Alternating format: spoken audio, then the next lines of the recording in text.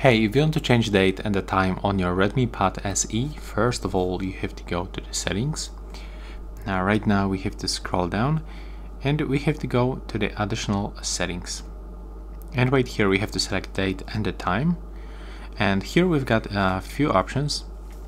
So first we can set the date and the time automatically. If you want to change it manually, you have to unselect this switcher, and here you are able to set the date and also the time just right here, of course by moving this sliders. I'm gonna do this automatically, but when you unselect it like that, like I did, you can still change the time zone. You can pick your region right here. Below you can pick the time zone and also the offset.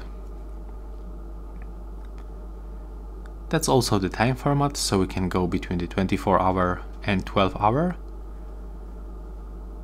We can also turn on the dual clock, so it will be displayed somewhere on the screen, I guess. Okay, let's try to turn it on one more time. Maybe you will get this notification.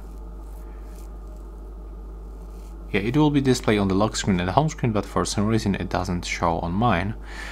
Yeah, and here we can find this second clock that we can set up. And that's how we can do this on the Redmi Pad SE. Bye bye.